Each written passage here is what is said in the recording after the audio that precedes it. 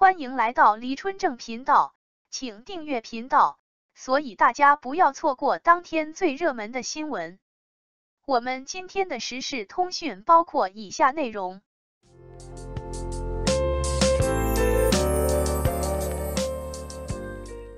杜华好算计，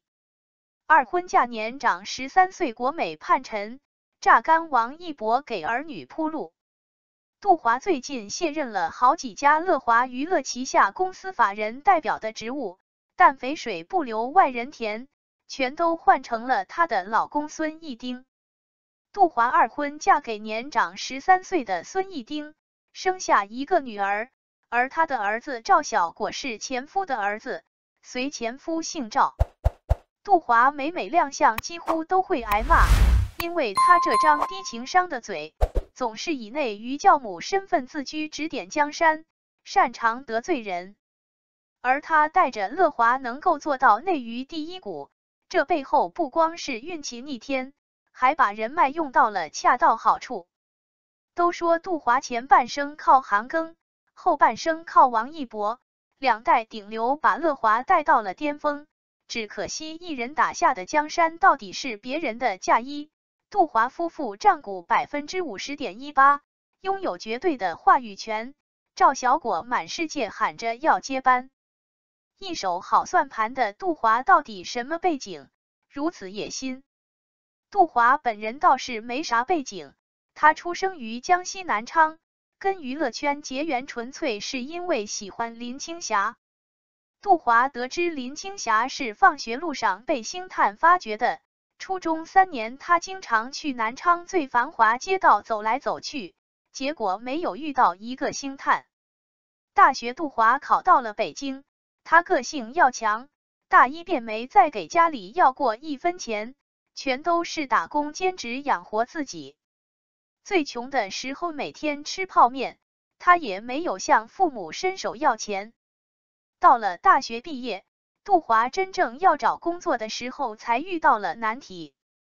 房租1个月1000多块，而他的工作还没有着落。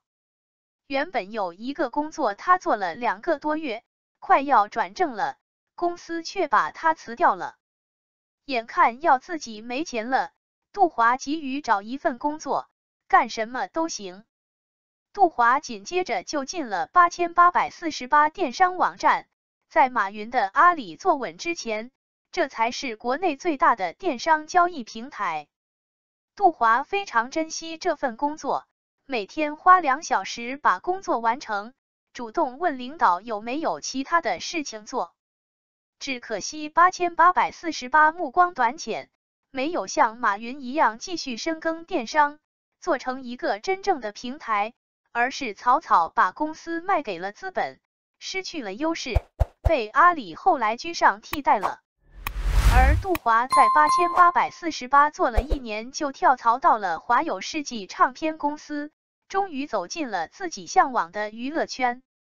杜华2004年入职，第2年就见证了一件改变娱乐圈格局的大事件。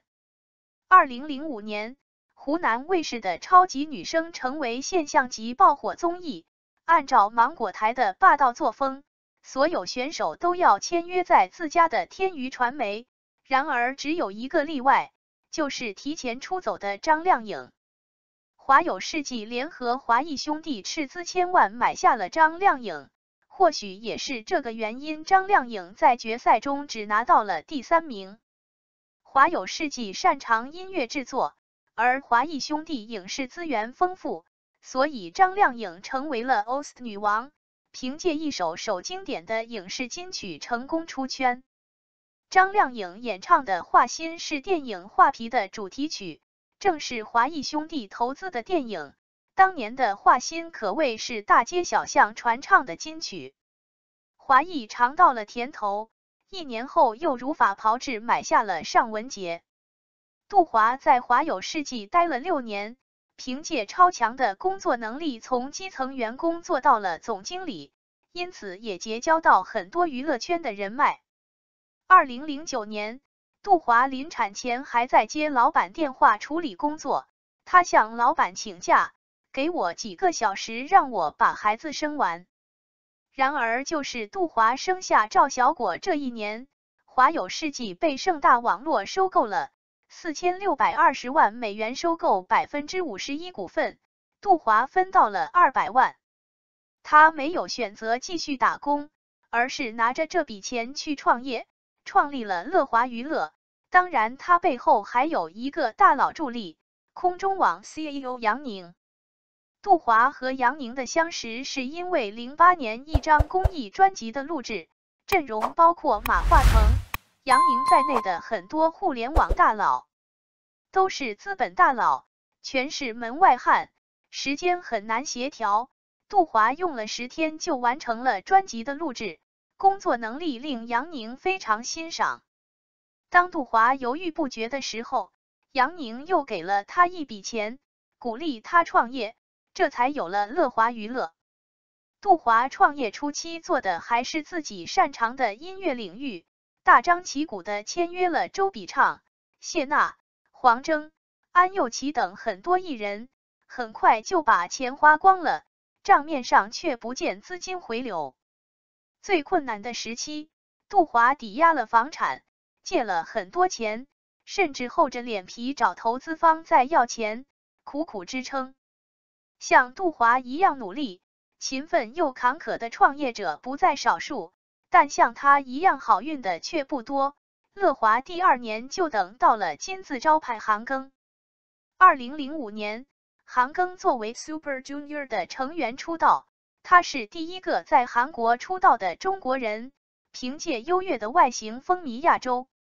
说韩庚是国内第1代顶流一点都不夸张，顶流的价值不仅仅是红，而且还要有一群有战斗力的粉丝，能做数据，能消费，甚至还能撕资源。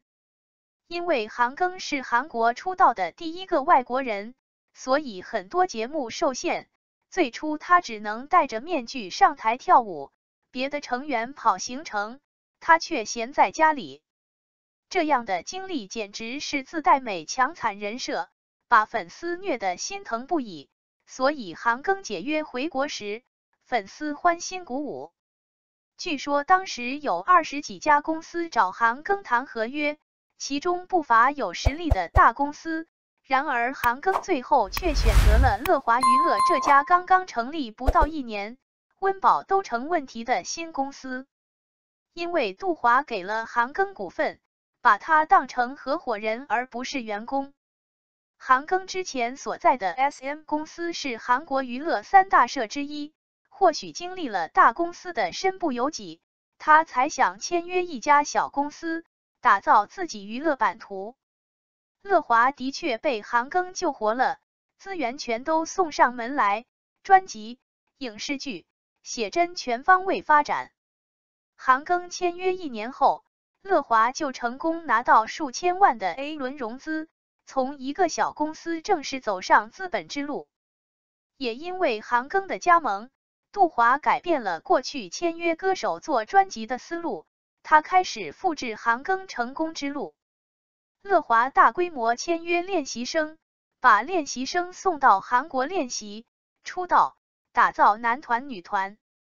程潇、孟美岐、吴宣仪所在宇宙少女，王一博所在的 UNIQ 都是这样的模式出道，只可惜男团女团这条路没有走出第2个韩庚。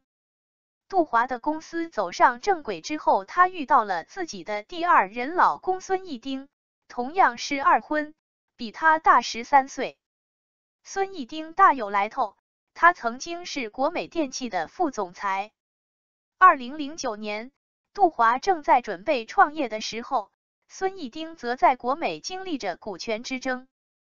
国美掌门人黄光裕在那一年入狱，老婆杜鹃强势接盘为夫还债，国美内部之争硝烟四起。当时艺丁负责国美最核心的门店运营，是4大重臣之一，很有话语权。美国的投资公司贝恩盯上了国美这块肥肉，趁虚而入抢夺股权。国美内部分成几个派系，孙艺丁站的就是贝恩这边，不过贝恩没有夺权成功，孙艺丁也灰溜溜的离职，因此他有了国美叛臣的外号。半年后，孙一丁创业打造教育品牌金宝贝，做了2年，他就去了贝恩投资的教育品牌瑞思英语做 CEO。孙一丁在瑞思英语仅仅任职4年，就带着瑞思在美国上市，赶在教育寒冬之前搭上股市的快车。也是因为孙一丁运作上市的经验，让杜华的乐华娱乐一直在谋划上市。不过随着教育改革，连新东方这样的老牌教育机构都不得不转型直播带货自救，瑞思这样的国外品牌自然也要在寒冬中瑟瑟发抖。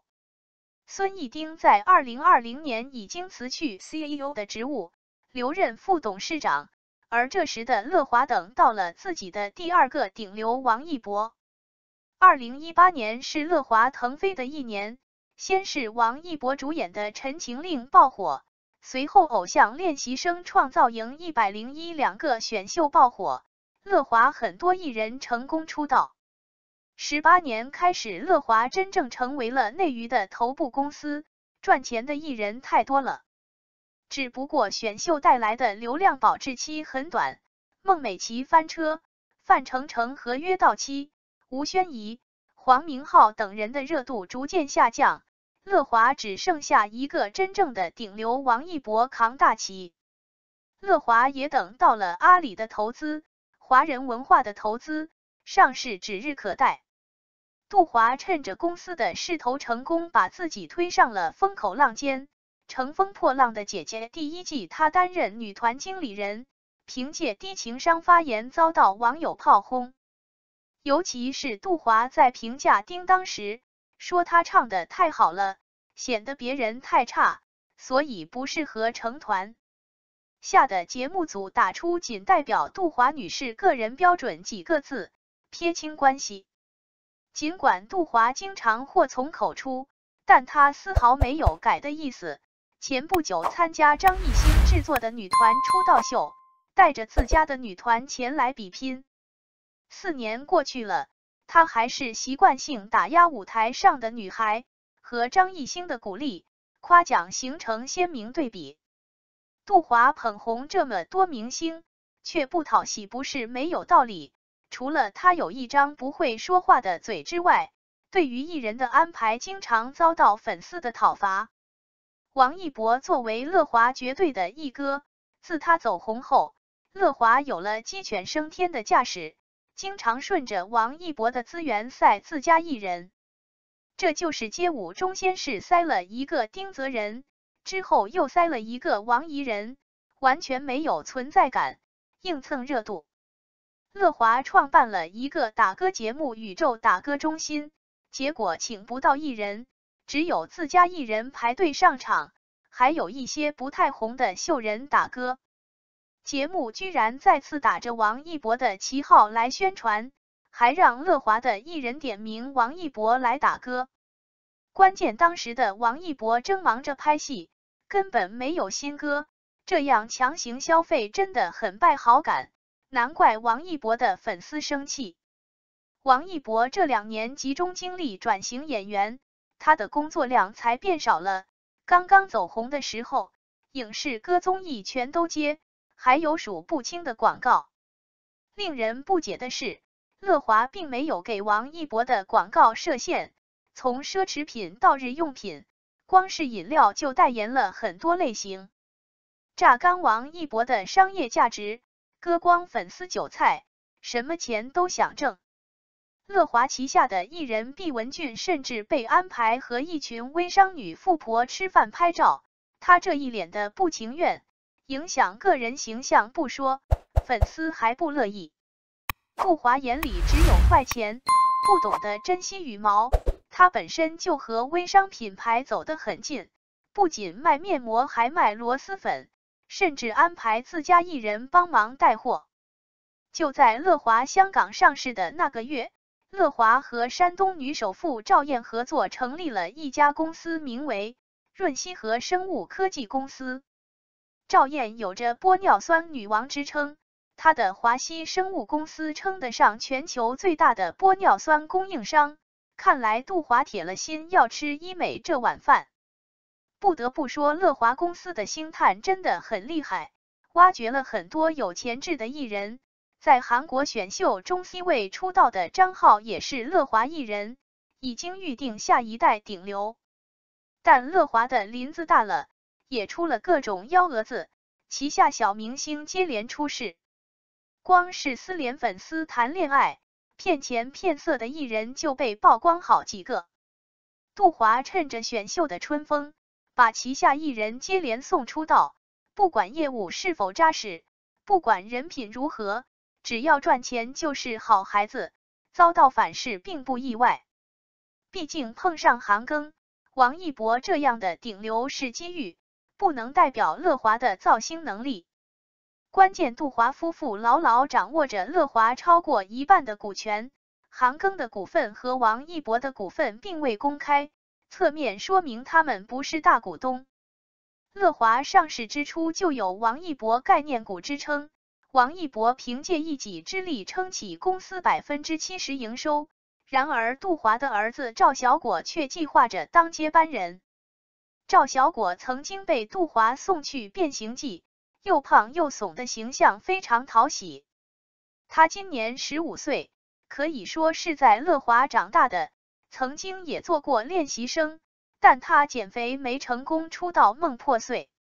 杜华大方提及赵小果要接班乐华的梦想，毕竟这家公司真的是他说了算。乐华看似是内娱第一股，实际上还是一个家庭作坊。杜华令人佩服的一点是，这一路一个资源都没有浪费，不管是遇到的贵人还是老公，韩庚还是王一博，可谓充分利用了他们的价值，打造了一个名声赫赫的经纪公司，夫妻俩身价几10亿。